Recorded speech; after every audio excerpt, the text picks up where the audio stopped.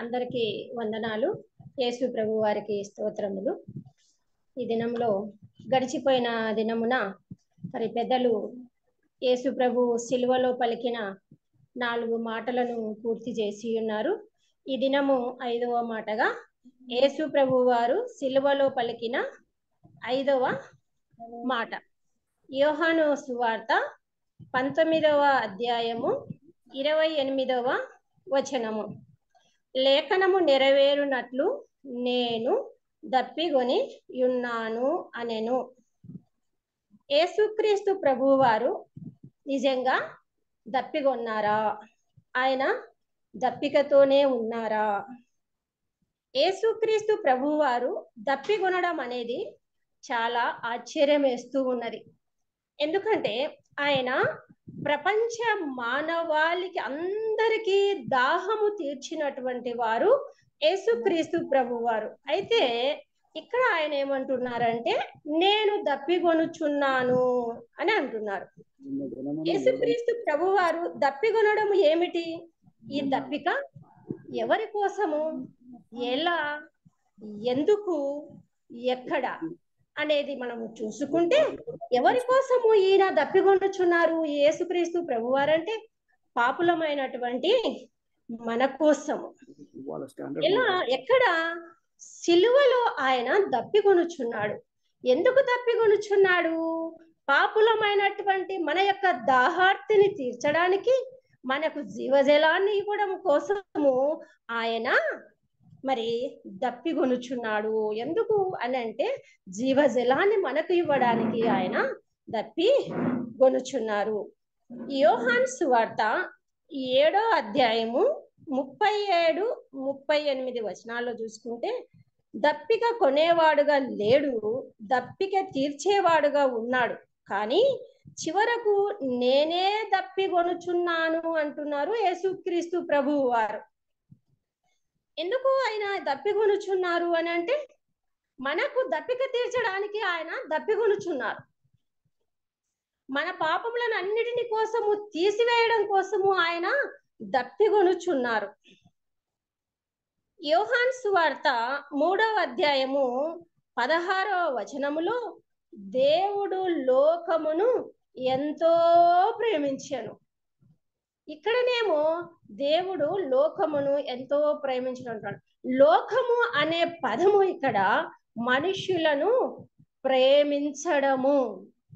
అదేవిధంగా యోహాను పత్రికలో లోకమును ప్రేమించవద్దు అంటున్నాడు మనల్ని. ఆయన్నేమో లోకమును ప్రేమిస్తున్నాను నేను అంటున్నారు, మనకేమో లోకమును ప్రేమించవద్దు అంటున్నారు. లోకములో ఏమున్నది? శరీరాశ, నేత్రాశ, జీవపు డంబం ఉంది. కాబట్టి మీరు లోకాన్ని ప్రేమించొద్దండి. మీరు లోకాన్ని ప్రేమిస్తే మీరు నా వారసులు కారు, మీ దప్పిక తీరదు. మీరు నా వారైతేనే మీ దప్పిక తీరుతుంది అని చెప్పేసి యేసు ప్రభు వారు మాట్లాడుతున్నారు. కీర్తన 42వ అధ్యాయము 1-2 వచనాలలో దుప్పి నీటి వాగుల కొరకు ఆశపడునట్లు దేవా నీ కొరకు నా ప్రాణము ఆశపడుచున్నది. నా ప్రాణము దేవుని కొరకు తృష్ణగొనుచున్నది, జీవం గల దేవుని కొరకే తృష్ణగొనుచున్నది. మనము దుప్పి ఆ జంతువు ఎప్పుడు కూడా నీటి వాగుల కొరకు, ఎక్కడైతే నీళ్లున్నాయో అక్కడికి వెళ్ళాలని అది ఆశపడుతుంది. మనకు ఏ దాహం తీరాలి? వాక్యము దగ్గరికి మనము రావాలి. మన దాహము తీరాలంటే మనము యేసు ప్రభు దగ్గరికి రావాలి. అప్పుడు మన కోరిక తనివి తీరా తృప్తి పరిచేవారుగా ఉంటున్నారు యేసుక్రీస్తు ప్రభువు వారు. ఎందుకంటే ఆయన జీవం గల దేవుని కొరకు మన ప్రాణము తృష్ణగొనేదిగా ఉండాలని చెప్పేసి దేవుడు మనతో మాట్లాడుతూ ఉన్నారు. మత్తయి సువార్త 5వ అధ్యాయము 6వ వచనము నీతి కొరకు ఆకలి దప్పులు గలవారు ధన్యులు, వారు తృప్తి పరచబడుదురు. ఎవరైతే నీతి కోసము ఆకలి దప్పులు కొని ఉంటారో ఆ నీతిమంతుడు ఎవరు అంటే యేసు ప్రభు వారే. ఆయన కొరకు ఎవరైతే ఆకలి దప్పులు కలిగి ఉంటారో వారే తృప్తి పరచబడతారు.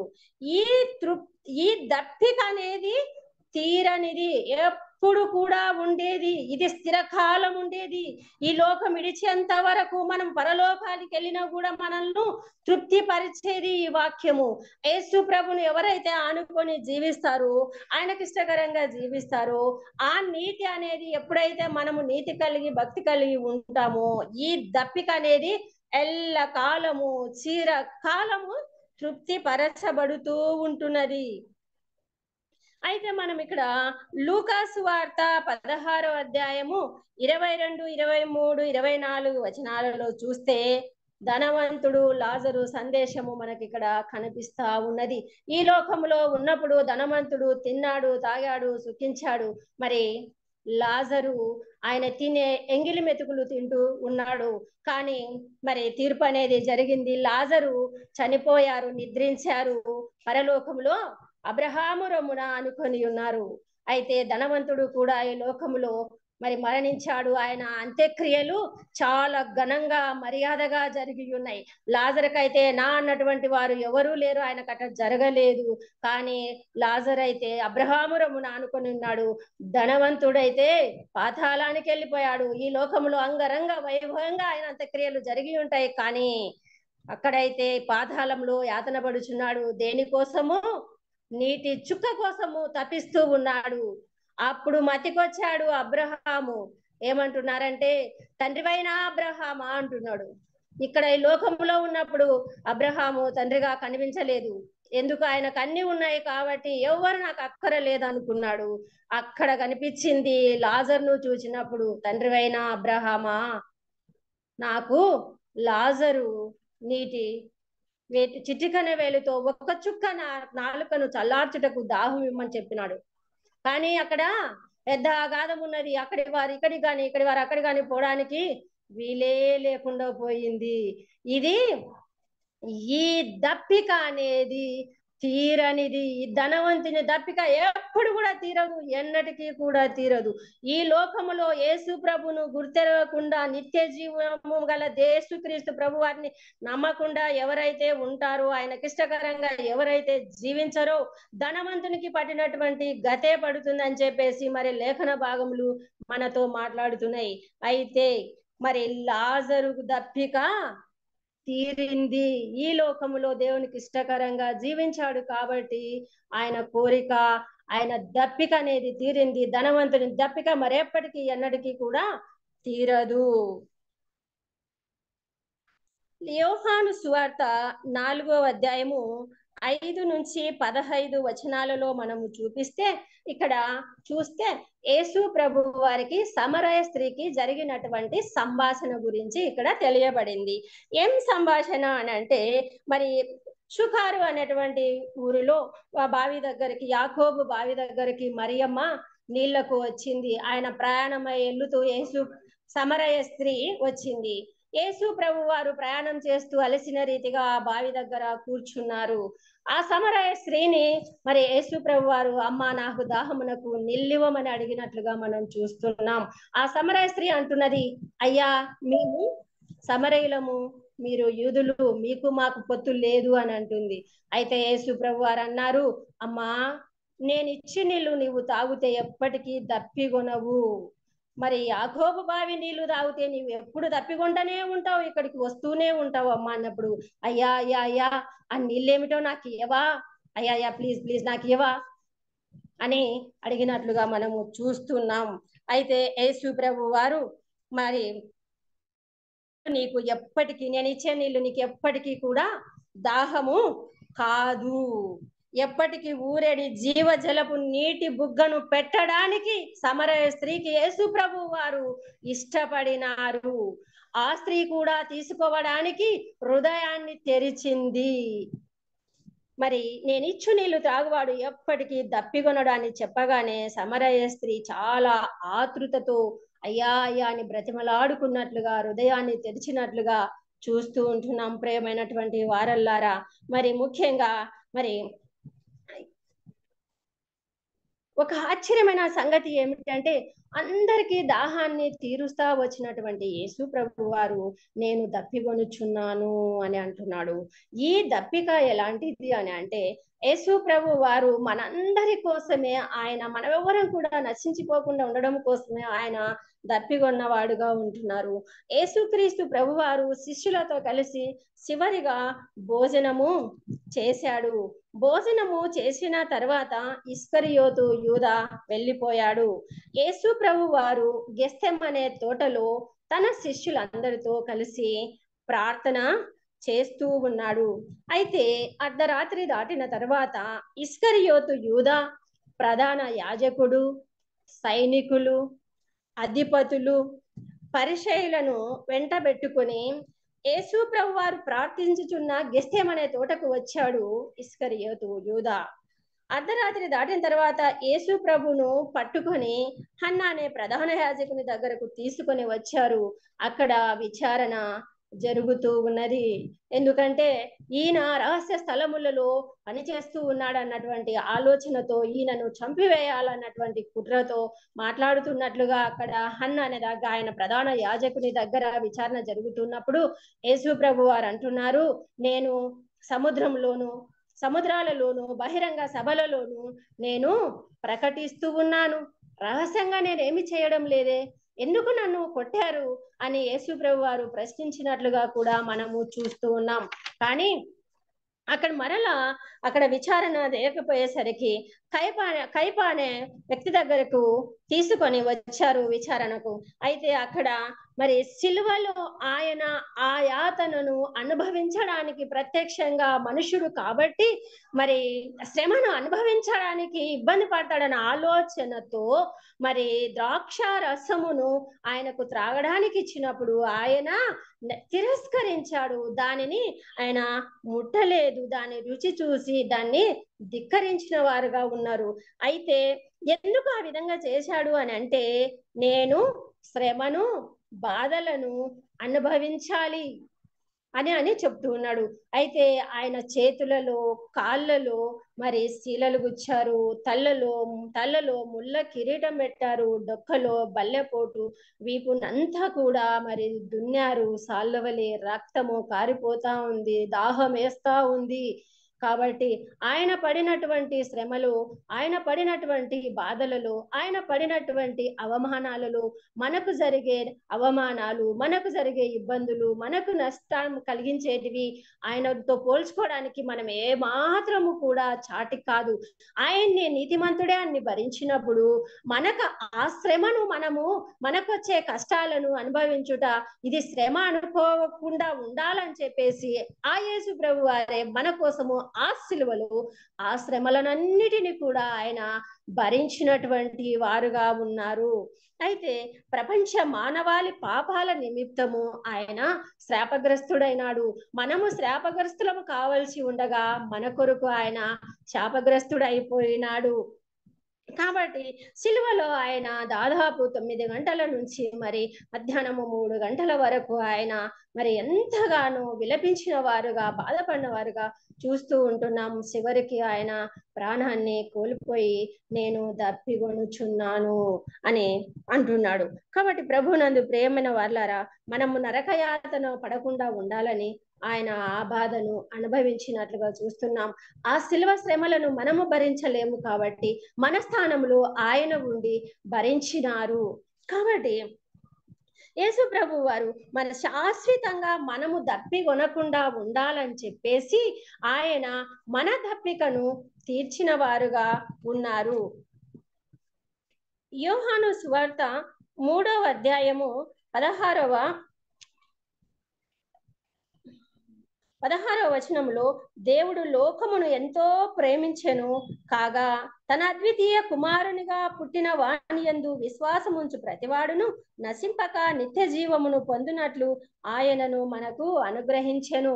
నిత్య జీవాన్ని మనకు అనుగ్రహించుటకే ఆయన ఆ సిలువల శ్రమలన్నిటినీ కూడా భరించిన వారుగా ఉన్నారు.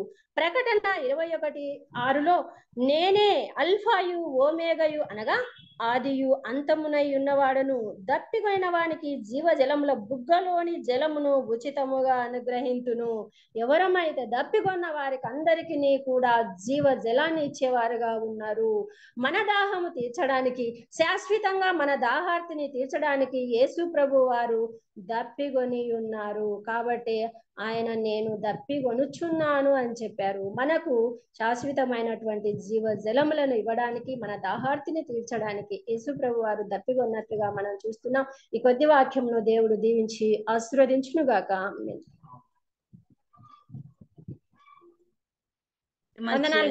వందనాలమ్మ. థ్యాంక్ యూ వెరీ మచ్ అమ్మ. కాంతమ్మ గారు చక్కగా చెప్పినారు. దేవుడు ఎందుకు దప్పిగన్నాడో చెప్పినారు. ఇప్పుడు మనకు సునీల్ బాబు బ్రదర్ సునీల్ గారు మనకు 6వ మాట చెప్తారు. Praise లాడమ్మా, praise లాడమ్మా. ప్రభురావణ మీకు అందరికి కూడా వందనాలు.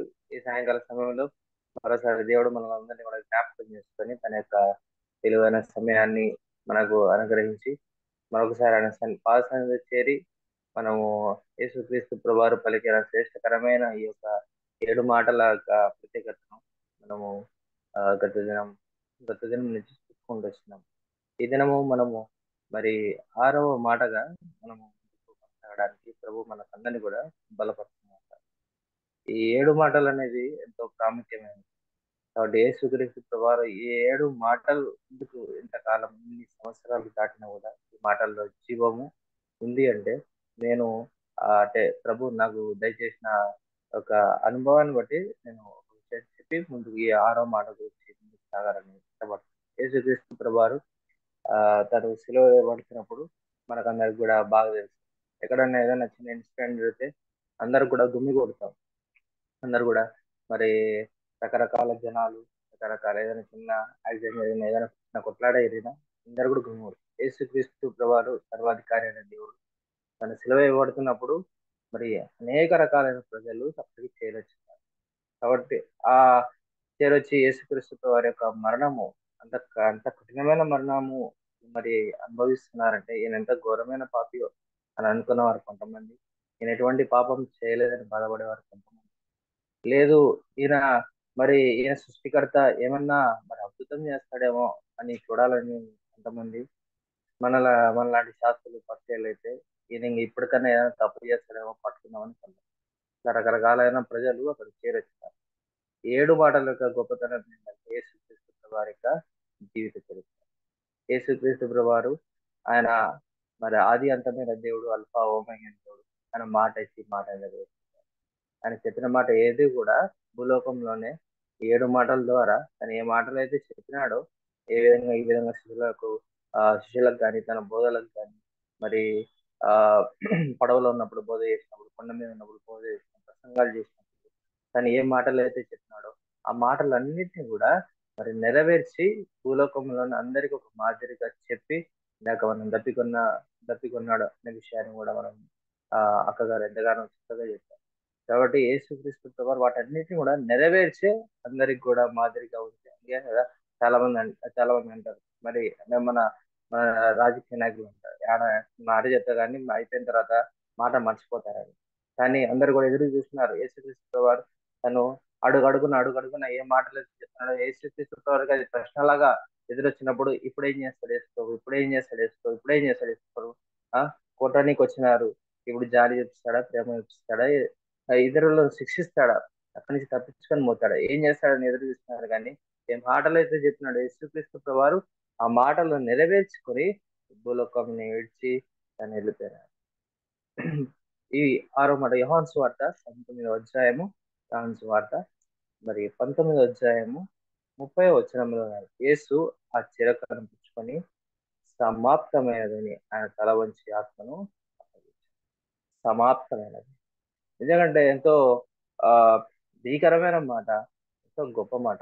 సమాప్తము అంటే అర్థమైంది ది ఎండ్ అని మనకు అర్థమవుతుంది. సమాప్తం ఎప్పుడు సమాప్తమవుతుంది, మరి అన్ని కూడా నెరవేర్చబడిన తర్వాత అది సమాప్తమని మనకు తెలుసు కదా.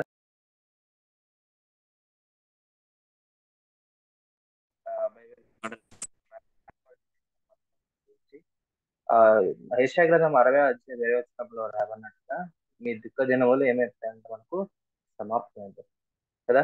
యేసుక్రీస్తు ప్రభువారు చెప్పిన సమాప్తము, మన దుఃఖ దినములు సమాప్తం కావడానికి గల కారణము యేసుక్రీస్తు ప్రభువారు పలికిన ఈ యొక్క గొప్ప మాట, 6వ మాట. యేసు ఆ చిరకను పుచ్చుకొని సమాప్తమని చెప్పి తల వంచి ఆత్మను అప్పగించు. యేసుక్రీస్తు సమాప్తమైంది. ఇక్కడ ఈ సమాప్తమైన పదానికి ఒక గూఢ అర్థం ఏంటంటే, యేసుక్రీస్తు ప్రభువారు మరి సాతానును తన యొక్క మరణం ద్వారా, యేసుక్రీస్తు ప్రభువారికి మరి అతి చేదు అయిన సంగతి ఏంటంటే, పాపి అయిన మానవుడు యొక్క పాపాలు చేదైనవి కాదు, ఎన్నైనా పాపాలు యేసుక్రీస్తు ప్రభువారు భరిస్తారు. సాతానును యేసుక్రీస్తు ప్రభువారు మరి ఆ చేదైన అనుభవం, ఆ చిరక అనేది చేదైన అనుభవం యేసుక్రీస్తు ప్రభువారికి ఏదైనా ఒప్పుకుంటాడు. పాపైన మానవుని ప్రేమిస్తాడు కానీ పాపాన్ని ప్రేమిస్తాడు. పాపానికి జనకుడు ఎవరు? సాతాను. కాబట్టి యేసుక్రీస్తు ప్రభువారి యొక్క అల్టిమేట్ గోల్ ఏంటంటే, ఆ సమాప్తమైన పదానికి యేసుక్రీస్తు ప్రభువారు సాతానును పాతాళంలోకి తొక్కాలనేది యేసుక్రీస్తు ప్రభువారి యొక్క మరి యేసుక్రీస్తు ప్రభు లోకానికి వచ్చాల్సిన ఉద్దేశం. అన్ని నెరవేర్చుకుంటూ వచ్చినాడు. సాతాను దగ్గరికి వచ్చేపాటికి యేసుక్రీస్తు ప్రభువారు ఆ చేదైన చిరకను తను తీసుకొని మనల్ని చీకట్లో నుంచి మనకు ఆశ్చర్యకరమైన వెలుగులోకి మనల్ని తీసుకొస్తాడు. ఈ చిరక గురించి మరి మార్కు సువార్త 15వ అధ్యాయంలో కూడా రాయబడింది. యేసుక్రీస్తు ప్రభువారిని ఎగతాళి చేసినారు, మరి చిరకను తెచ్చి మరి తనకు ఇచ్చినారు.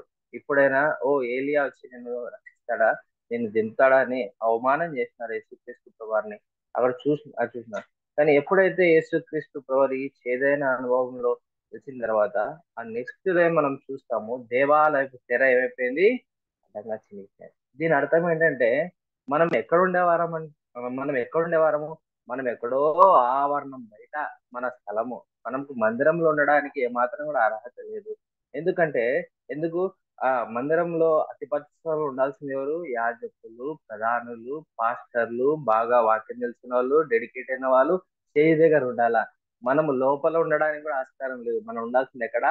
ఆవరణం బయట ఎక్కడో ఉండాలా. అక్కడి నుంచి మనం ఏదన్నా మన దహనలు, మన ఇచ్చే అర్పణలు అడగకపోతే అక్కడ మన పాపాల నిమిత్తమై యాజకులు వాళ్ళు మన గురించి, ఓ సునీల్ పలానా పాపం చేసినాడు, పలానా తప్పు చేసినాడు, కాబట్టి ఈయన నిమిత్తం నేను బలిస్తున్నానని ప్రభు సరే బలి అర్పించిన తర్వాత యాజకుడు పోతాడు. అని ఇప్పుడు మనం ఎక్కడ పోతాం?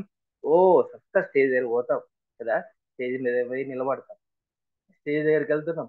ఎందుకు ఆ ధన్యత ఎక్కడ ఇచ్చినా అంటే, యేసుక్రీస్తు ప్రభువారు సాతానును పాతాళంలోకి తెచ్చిన తర్వాత, ఈ సమాప్తం చేసిన తర్వాత దేవుడు మనల్ని ఏం చేస్తున్నాడు? తండ్రితో దేవుడు మనల్ని ఐక్యత చేసినాడు. యేసుక్రీస్తు ప్రభువారు చేసిన మరి పని ఏంటంటే, సామాన్యమైన మానవుడికి తండ్రితో మరి సంబంధాన్ని ఏర్పాటు చేసినాడు. Direct connection through Jesus Christ. కాబట్టి ఇంక ఎవరు లేరు, మనకు మీడియేటర్ ఎవరు లేరు, ఏ పాస్టర్ లేడు, ఎవరు లేరు. నువ్వు ప్రార్థన చేస్తే ప్రభు సన్నిధి పోతుంది, తండ్రి దగ్గరికి నీ యొక్క ప్రార్థనలు పోతాయి. నువ్వు దహన బలి అర్పిస్తే డైరెక్ట్ గా తండ్రి స్వీకరిస్తాడు. యేసుక్రీస్తు ప్రభువారి ద్వారా తండ్రితో మనకు ఏం చేసినాడంటే, ఈ సమాప్తమైన మాట ద్వారా సాతానును పాతాళంలోకి తెచ్చినాడు. దేవాలయపు తెర అడ్డంగా చినిగిపోయింది. మనము ఇప్పుడు సమస్తం చూడగలుగుతున్నాం, సమస్తం అనుభవించగలుగుతున్నాం.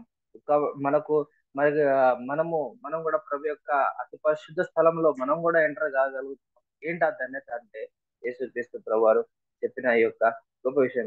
ప్రకటన గ్రంథం 22వ అధ్యాయంలో మాట రాయబడుతుంది. ప్రకటన గ్రంథం 22 13వ వచనం. ప్రకటన గ్రంథం 22:13 మాట రాయబడింది. ఏమని రాయబడిందంటే, నేను చదువుతాను. ఇదిగో త్వరగా వచ్చుచున్నాను, వాని చర్యల చొప్పున ప్రతి వానికి నేను సిద్ధపరిచిన జీతము నా దగ్గర ఉంది. నేను అల్ఫా ఒమేగా, మొదటి వాడును కడపటి వాడు, ఆది అంతమైన దేవుడు. ఆది అంతమైన దేవుడు, సమాప్తం చేసిన దేవుడు, సమస్తం చేసిన దేవుడు, మన కొరకు తన శిలువలో మరణించిన ఆ యేసుక్రీస్తు వారు మనల్ని తండ్రితో ఐక్యం చేసినాడు కదా. బైబిల్లో మరి ఎన్నో సమాప్తమైన మాటలు చూసుకుంటూ వస్తున్నాం, చూడగలుగుతున్నాము. కానీ 3 సమాప్తాలు మనం బాగా మనకు మన అర్థమవుతుంది. పాత నిబంధన మలాకి గ్రంథం అయిపోయిన తర్వాత చివరిగా వచ్చే మాట ఏంటి? బైబిల్లో, మీ బైబిల్లో, నా బైబిల్లో అయితే ఉన్నాయి, మరి మీ బైబిల్లో ఉన్నాయని నేను ఆశపడుతున్నా. ఏముంటది కింద? మలాకి గ్రంథం చివరి అధ్యాయం కింద ఏముంటదండి? సమాప్తం అని ఉంటది. ప్రకటన గ్రంథం 22 అధ్యాయం దాటిన తర్వాత చివరి కింద ఏముంటది? సమాప్తం అని ఉంటది. చూడండి, పరిశుద్ధాత్మ తండ్రి అయిన దేవుడు మలాకి గ్రంథం తర్వాత సమాప్తం రాయబడితే, పరిశుద్ధాత్మ దేవుడు ప్రకటన గ్రంథం తర్వాత సమాప్తం రాయబడితే, యేసుక్రీస్తు ప్రభువారు సాతాన్ని పాతాళంలోకి తెప్పించారు అని చెప్తున్న మాట సమాప్తం. కాబట్టి మనల్ని తండ్రితో మరి ఐక్యపరచడానికి, తండ్రితో సంబంధాలు పోయినాయి కదా. తండ్రిని మనము చూడడానికి కానీ, తండ్రితో మనం మాట్లాడడానికి కానీ, తండ్రితో మనము ముచ్చటించడానికి కానీ, ఎందుకంటే ఆదాము ద్వారా ఆ యొక్క సంభాషణ మనకు పోయింది. ఆదాముతో పాటు ఆది కాండంలో రాయబడింది, చల్లటి వేళ ఏ మరి తండ్రి అయిన దేవుడు మరి ఎక్కడ తిరుగుతున్నాడ? తోటలో తిరుగుతున్నాడు అని రాయబడింది. తోటలో తిరుగుతున్నాడు. అంత సంబంధం ఉన్న మానవుడికి ఆఖరికి ఏమైపోయిందంటే, ఆఖరికి మందిరం లేక కూడా, మరి ఆ పరిశుద్ధ స్థలం లేక కూడా పోవడానికి కూడా ఏ మాత్రం కూడా అర్హత లేకుండా దూరం అయిపోయినాం మనం. ఇంత దౌర్భాగ్యమైన స్థితిలో ఉన్న మనల్ని యేసుక్రీస్తు ప్రభువారు యోహాను సువార్త 11వ అధ్యాయంలో గొర్రెల గురించి మరి చెప్తూ, యోహాను సువార్త 11వ అధ్యాయం గొర్రెల గురించి చెప్తూ ఏమంటే, వేరొక గొర్రెలు ఉన్నాయి, అవి వేరే మందలో ఉన్నాయి, వాటిని నా మందలకి, ఆ మాట చదవండి, ఎంతగానో హృదయానికి ఎంతగానో తాకుతుంది. మనం ఎలాంటి గొర్రెలమన్నా చూడండి, యోహాను సువార్త క్షమించండి 10వ అధ్యాయం చదువుతాను, 16 వచ్చాం, 10, 16. ఈ దొడ్డివి కానీ వేరే గొర్రెలు నాకు కలవు, వాటిని కూడా నేను తోడుకొని రావాలను, అవి నా స్వరం వినును, అప్పుడు మంద ఒకటియు గొర్రెల కాపరి ఒకడును. చూడండి, తండ్రి వేరొక గొర్రె, మరి ఈ దొడ్డివి కానీ వేరే గొర్రెలు ఎవరంటే మనమే కదా. మనము మనము ఇశ్రాయేలులం కాదు కదా, మనం అన్ని జనులం కదా. అన్ని జనులైన మనల్ని ఆ తండ్రి ఆ తండ్రిని మనము తండ్రితో ఆ మందలో గొర్రెలమైన మనల్ని మందలో చేర్చడానికి వాటిని కూడా నేను తోడుకొని రావాలను, అవి నా స్వరం విను, అప్పుడు మంద ఒకటి గొర్రెల కాపరి ఒకటి, నేను దాన్ని మరలా తీసుకున్నట్టు నా ప్రాణం పెట్టుచున్నాను, ఇందువలనే నా తండ్రి నన్ను ప్రేమించుచున్నాడు. ఎన్నో మరి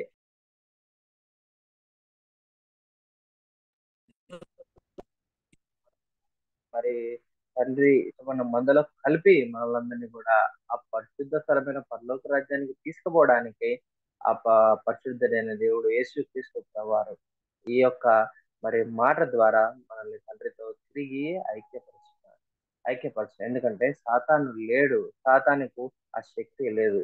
మా యోహాను సువార్తలో మత్తయి సువార్తలో రాయబడినట్టుగా యేసుక్రీస్తు ప్రభువారు బాప్తిసం తీసుకున్న తర్వాత మనం చూస్తాం, సాతాను యేసుక్రీస్తు ప్రభువారిని శోధిస్తుంది, వేధిస్తుంది, కొండపైకి తీసుకుపోతుంది. ఈ యొక్క రాళ్లను రొట్టెలు చేసుకుంటుంది. ఆకాశం మరి భూలోకం అంతా చూపించి, నువ్వు నాకు మొక్కు ఇస్తానని చెప్తుంది. ఇప్పుడు నుంచి పైనుంచి చూస్తే దేవతలు వస్తాయి. ఇన్ని విధాలుగా సాతాను యేసుక్రీస్తు ప్రభు శోధించడానికి అధికారం ఉన్న సాతాను యేసుక్రీస్తు ప్రభువారి యొక్క శిలువ మరణం ద్వారా ఇప్పుడు మనల్ని ఆ విధంగా శోధించడానికి సాతానికి ఏమాత్రం కూడా అధికారం ఇవ్వబడలేదు. ఏమంటే మనం సాతాను దగ్గర పోతున్నాం, జ్ఞాపకం చేసుకోవాలి. సాతాను మన దగ్గర రావట్లేదు, కానీ సాతాను అందుకే రాయబడింది కదా, ఎవరిని మింగుదనా అని సాతాను ఏం చేస్తుంట? ఎదురు చూస్తుంటదంట, వేచి చూస్తుంది ఎవరిని మింగుదనా అని. మింగొచ్చు కదా, సాతాను మింగలేదు, ఎందుకంటే అధికారం లేదు. దేవుడు సాతాను పాతాళంలో కూర్చున్నాడు, కానీ మనమే ఏం చేస్తున్నాం? పాతాళం దగ్గర పోతున్నాం, సాతాను దగ్గర పోతున్నాం, ఆ క్రియలు చేసి సాతాన్ని మన దగ్గరికి ఆహ్వానించుకుంటున్నాం, మనమే వాడి దగ్గర పోతున్నాం.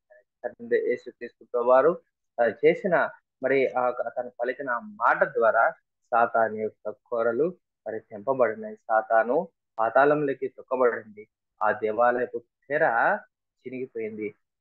అందరూ కూడా మరి అక్కడున్న సర్వ సమాజం కూడా తండ్రితో ఐక్యపరచబడినారు, అనేక మంది రక్షింపబడినారు. ఆ చిరక అనేది ఎంత ఎంత ఘోరమైనది, మరి ఎంత మరి క్రూరులైనా కూడా అలాంటి పని, అలాంటి మరి మరి దౌర్భాగ్యమైన మరి కఠినమైన మరి ఆలోచన రాదు. అలాంటి చేదైన చిరకను యేసుక్రీస్తు వారి నోటికి తగిలిస్తారు. తను చేదైన వాడు కదా, అలాంటి చేదైన వాటి నుంచి ఏదైనా మనము అవి అనుభవించకుండా యేసుక్రీస్తు ప్రభువారు ఆ సెలవులో తను అనుభవించి తన సమాప్తం అని చెప్పి తన తల వంచి ఆత్మను అప్పగించుకున్నాడు. ప్రేమైన సహోదరుల సహోదరుల, రాత్రి ప్రభు మనతో కూడా ఈ జీవితంలో ఇంకా యేసుక్రీస్తుతో సాతాను పాతాలను సమాప్తం చేస్తున్నాం. మనం ఏం చేస్తున్నామంటే సమాప్తమైన దాన్ని తిరిగి ఆరంభిస్తున్నాం. మన యొక్క ఆలోచన ద్వారా, మన యొక్క తలంపుల ద్వారా, మన యొక్క వ్యక్తిగతమైన మరి బలహీనతల ద్వారా మనము సాతాను తిరిగి సమాప్తమైన దాన్ని ఏ విధంగా మనం ఆరంభించగలం? సాతాను పాతాళంలోకి తొక్కిన యేసుక్రీస్తు వారు, జయబొందిన యేసుక్రీస్తు వారు మనం ఎట్లా తిరిగి మరి యేసుక్రీస్తు దిక్కువస్తాం. మరొకసారి మనల్ని మనం పరీక్షించుకున్నాం. ప్రభా, నా కొరకు ఇంతగా శ్రమ పొందినావు, నా కొరకు ఇంతగా బాధపడినావు, వేదన పొందినావు, నీ పాస్ అనేది నేను వస్తున్నా. మరొకసారి నన్ను సరిచేసి ఈ విలువైన ప్రభా నీ యొక్క శిలువ మరణాన్ని నేను జ్ఞాపకం చేస్తాను. ప్రభా, సమాప్తం అన్నావు. ప్రభా, నేను కూడా సమాప్తం చేస్తాను. అలాంటి అనుభవంలోకి నన్ను ప్రభుని మనమందరం కూడా వేడుకున్నాం.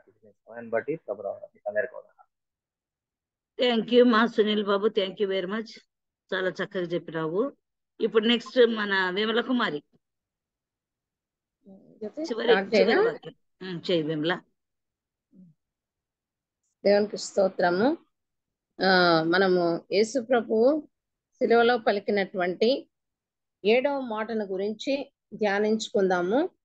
లూకా సువార్త 23వ అధ్యాయము 46వ వచనంలో, అప్పుడు యేసు గొప్ప శబ్దముతో కేక వేసి, తండ్రి, నీ చేతికి నా ఆత్మను అప్పగించుకొనుచున్నానెను. ఆయన ఈలాగు చెప్పి ప్రాణం విడిచెను. ఇక్కడ మనకు 7వ మాటలో తండ్రి, నీ చేతికి నా ఆత్మను అప్పగించుచున్నాను. తండ్రి అనే మాట మొదటి మాటగా కూడా మాట్లాడుతున్నాడు. తండ్రి, వీరేమి చేయుచున్నారో వీరెరగరు గనక వీరిని క్షమించండి అని సంబోధిస్తున్నాడు తండ్రి అని. లాస్ట్ చివరి మాటలో కూడా తన ఆత్మను అప్పజెప్పుకు ఇస్తూ తండ్రి అని సంబోధిస్తున్నాడు. కాబట్టి ఆయన తండ్రితో ఏకత్వం కలిగి ఉన్నారు కాబట్టి తండ్రికి తన ఆత్మను అప్పజెప్తున్నాడు. మనము యోహాను సువార్త 10వ అధ్యాయము 30 వచనం చూసినట్లయితే, నేనును తండ్రిను ఏకమై ఉన్నామని వారితో చెప్పాను. కాబట్టి యేసు ప్రభువు తన కుమారుడుగా ఉండి తండ్రితో ఏకమై ఉన్నాడు. నేనును అంటే యేసు ప్రభువు, తండ్రిను ఏకమై ఉన్నామని వారితో చెప్పాను. కాబట్టి మనకి ఈ మాట ద్వారా ఏం తెలుస్తుందంటే, నేను అంటే యేసు ప్రభువును తండ్రిను ఏకమై ఉన్నారు కాబట్టి తను తన తండ్రికి ఆత్మను అప్పజెప్తున్నాడు. అలాగే యోహాను సువార్త 16వ అధ్యాయము 28వ వచనం మనం గమనించినట్లయితే, యోహాను సువార్త 16:28, నేను తండ్రి యొద్ద నుండి బయలుదేరి లోకమునకు వచ్చి ఉన్నాను మరియు లోకమును విడచి తండ్రి యొద్దకు వెళ్ళుచున్నానని వారితో చెప్పెను. ఎక్కడి నుంచి వస్తున్నాడు ఈయన? నేను తండ్రి యొద్ద నుండి బయలుదేరి లోకమునకు వచ్చినాడు. ఈ లోకానికి ఎందువల్ల వచ్చినాడు? మన పాపములను రక్షించడానికి, తీసివేయడానికి ఈ లోకానికి వచ్చినాడు. సిలువలో మరణము అనుభవించినాడు. ఆ సిలువలో తను పడినటువంటి శ్రమలను బట్టి లాస్ట్ మాటగా మాట్లాడుతూ తండ్రికి తన ఆత్మను అప్పచెప్పాడు. కాబట్టి నేను తండ్రి యొద్ద నుండి బయలుదేరి ఈ లోకానికి వచ్చి ఉన్నాను. మరి ఎక్కడికి వెళ్ళిపోతున్నాడు? ఈ లోకం విడిచి మరలి తండ్రి యొద్దకు నేను వెళ్ళుచున్నానని వారితో చెప్పినాడు.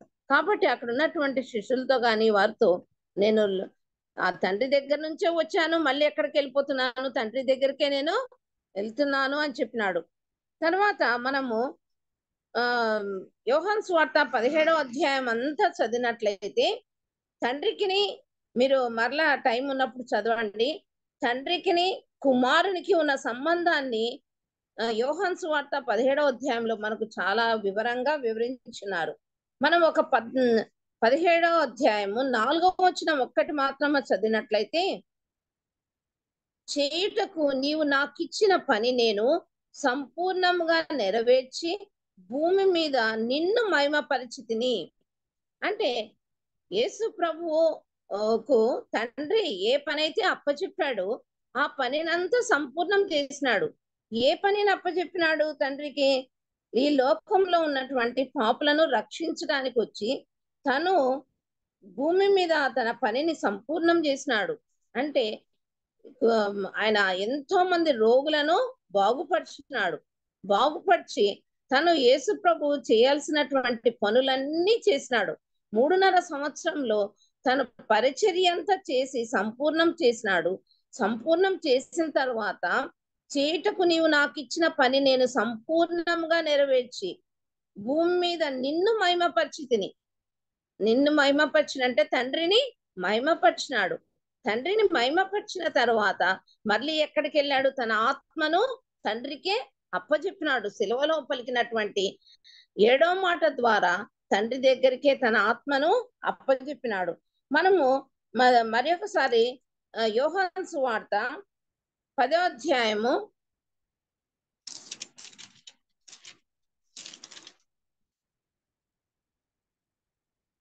18వ వచనము చదివినట్లయితే, నా నా ఎవడనో నా ప్రాణమును తీసుకొనడు, నా అంతట నేనే దాన్ని పెట్టుచున్నాను, దాని పెట్టుటకు నాకు అధికారం కలదు, దాన్ని తిరిగి తీసుకొనుటకు నాకు అధికారం కలదు, నా తండ్రి వలన ఈ ఆత్మ పొందితనను. కాబట్టి ఇక్కడ యేసు ప్రభు ఎంత బాగా చెప్తున్నాడు చూడండి. ఎవడనో నా ప్రాణం తీసుకొనడు, నా అంతటా నేనే దాన్ని పెట్టుచున్నాను.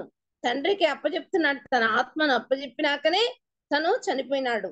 దాన్ని పెట్టుచున్నాను, దాన్ని పెట్టుటకు నాకు అధికారం కలదు, దాన్ని తిరిగి తీసుకొనుటకు నాకు అధికారం కలదు, నా తండ్రి వలన ఈ ఆజ్ఞ పొందితనను. కాబట్టి తండ్రి వల్లనే ఆజ్ఞ పొందినాడు. తండ్రే తనని ఈ లోకానికి పంపించినాడు. ఈ లోకం పంపించి మనుషుల కొరకు, ఈ లోకంలో ఉన్నటువంటి ప్రజలందరి కొరకు ఆయన శిలువలో తన యొక్క రక్తాన్ని కార్చి తన యొక్క ప్రాణాన్ని ఇచ్చినాడు. అది ఎవరి ఆజ్ఞ అయి ఉన్నది? తండ్రి యొక్క ఆజ్ఞ అయి ఉన్నది. కాబట్టి తనకు తండ్రి ఆజ్ఞను నెరవేర్చినాడు. ఎప్పుడు నెరవేర్చినాడు? తన యొక్క ఆత్మను అప్పగించినప్పుడు నెరవేర్చినాడు. తన ఆత్మను లాస్ట్ లో తండ్రి నీ చేతికి నా ఆత్మను అప్పగిస్తున్నాను అని చెప్పి తన ఆజ్ఞను, తండ్రి ఇచ్చినటువంటి ఆజ్ఞను నెరవేరుస్తున్నాడు. కాబట్టి ఈ 18వ వచనములో ఎవడనో నా ప్రాణం తీసుకొనడు, కానీ నా అంతట నేనే దాన్ని పెట్టుచున్నాను, పెట్టుటకు నాకు అధికారం కలదు, మరలా దాన్ని తీసుకొనుటకు నాకు అధికారం కలదు. అంటే ఏంటి? మరలా తీసుకొనుటకంటే పునరుత్థానమైనాడని. పునరుత్థానమై దాన్ని తీసుకున్నాడు మళ్ళీ. అంటే మరణించినాడు, మళ్ళీ 3వ నాడే తిరిగి లేచినాడు. కాబట్టి ఇదంతా ఎవరి వలన జరుగుతుంది? నా తండ్రి వలన, ఆజ్ఞ వలనే నేను పొంది తిని అని సెలవిస్తున్నాడు. మరలా మనకు కీర్తన 31:5 వచనంలో దావీదు మహారాజు ప్రవశించినాడు. ముందే ఎన్నో సంవత్సరాలు యేసు ప్రభు ఈ లోకానికి రాకముందే దావీదు మహారాజు 31 దావీదు కీర్తన 5వ వచనం, నా ఆత్మను నీ చేతికి అప్పగించుచున్నాను. నా ఆత్మను నీ చేతికి అప్పగించిన అంటే అప్పుడే ప్రవచనము తెలియజేసినాడు దావీదు మహారాజు.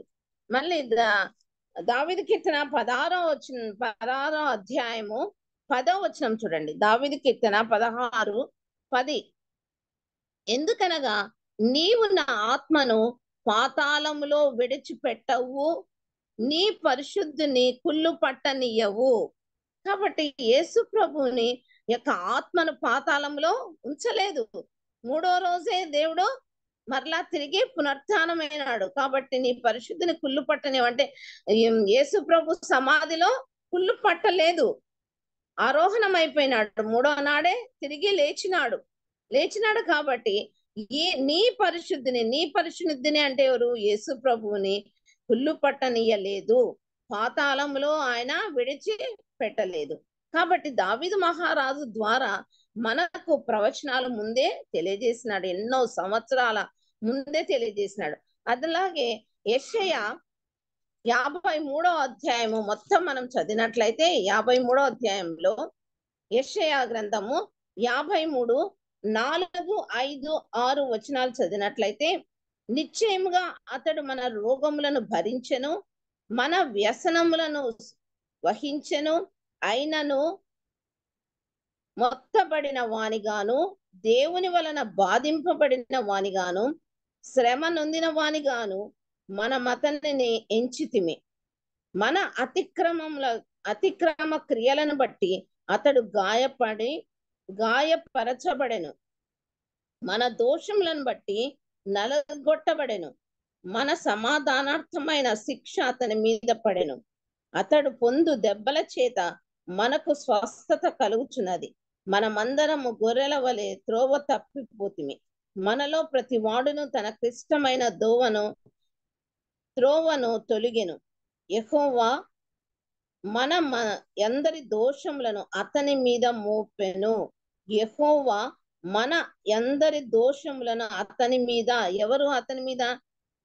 యేసు ప్రభు మీద మోపెను. కాబట్టి యెషయా గ్రంథంలో యెషయా ప్రవక్త ఎన్నో సంవత్సరముల ముందే యేసు ప్రభు సిలువలో పడేటటువంటి బాధలను, సిలువలో ఆయనను ఏ విధంగా రక్తాన్ని కారుస్తూ మన కొరకు, మన పాపముల కొరకు ఏ విధంగా శిక్ష అనుభవించారో ఆ శిక్షను ముందే మనకు తెలియజేస్తున్నారు. ఆ విధంగానే మనం ఒకసారి యెషయా 53:10 చదివినట్లయితే, అతని నలుగగొట్టబడుటకు యెహోవాకు ఇష్టమాయెను. మొదటి వచనంలో అంటే ముందే తెలియజేస్తున్నాడు యెషయా ప్రవక్త.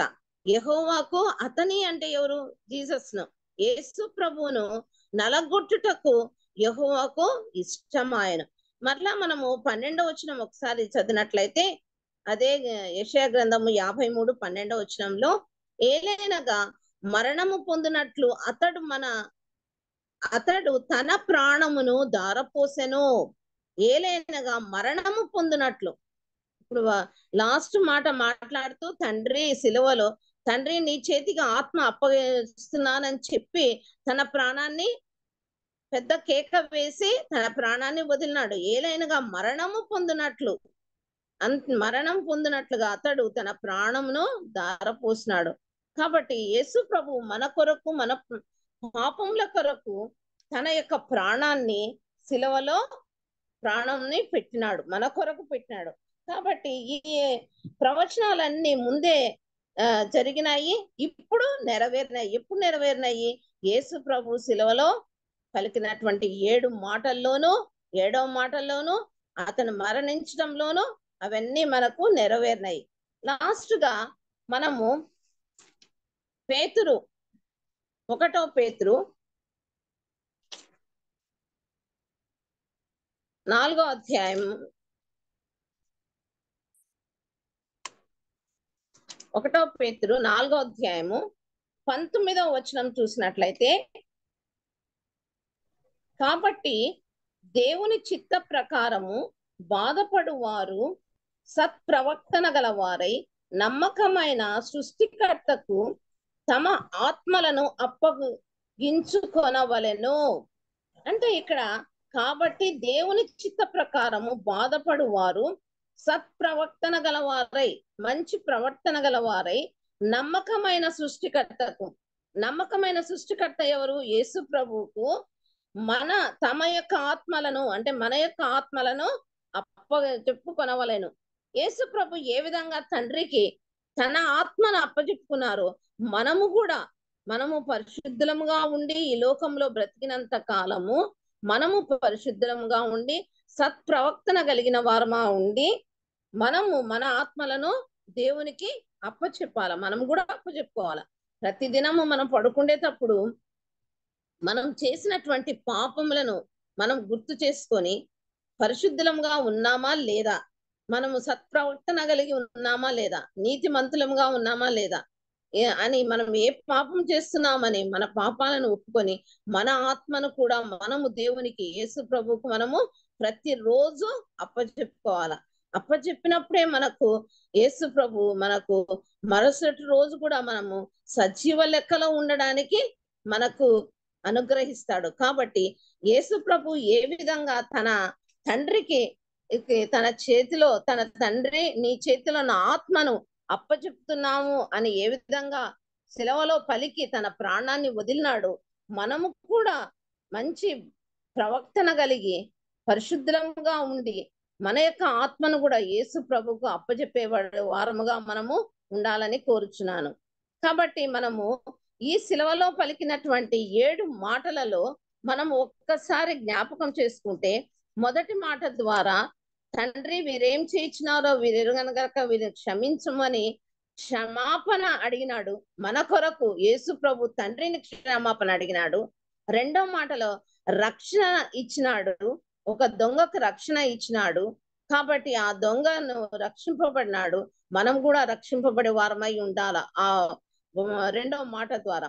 మూడో మాటలో భద్రత అనేది ఇచ్చినాడు. ఏ విధంగా భద్రత? అమ్మా నీ కుమారుడని ఏ విధంగా చెప్పి తల్లిని తన యొక్క శిష్యునికి ఏ విధంగా అప్పచెప్పాడు, మనము కూడా ఒక తల్లిదండ్రులుగా మన యొక్క తల్లిదండ్రులు ఏ విధంగా భద్రతగా చూసుకుంటున్నాము అనేది మనం కూడా గుర్తు చేసుకోవాలి.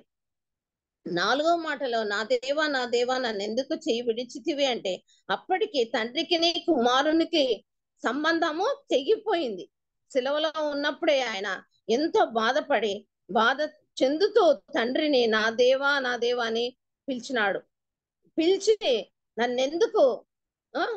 నన్నెందుకు చెయ్యి విడనాడినావు అని అడుగుతున్నాడు. ఎందుకు విడనాడుతున్నావు అంటే ఇది ఆజ్ఞ, ఆయన ఆజ్ఞ కాబట్టి నెరవేరాలి. కాబట్టి తండ్రికి కుమారునికి సంబంధము తెగిపోయింది.